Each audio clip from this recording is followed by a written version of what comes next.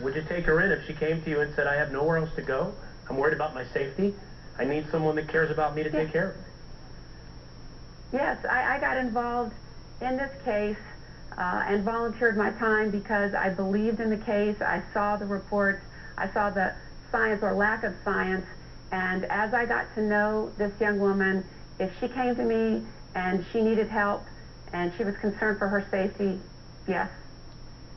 Now, what's going to be interesting, Robin, is I think you're going to see a lot of people trying to figure out where Casey goes.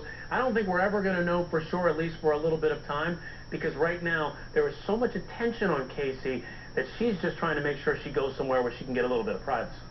Now, Casey isn't exactly broke either. This is fascinating, that she's been allowed to accept money from people who are sending her money. That's right. Mostly men. A lot of men sending her money in jail. This has been going on for at least over a year, where people have sent her money over time. And why do they send her money? Well, she can buy things from the jail commissary, and she's bought everything from makeup to nachos and dip. All that's available at the commissary, so she uses that money for that. So since she was acquitted, at least 17 people have sent her money.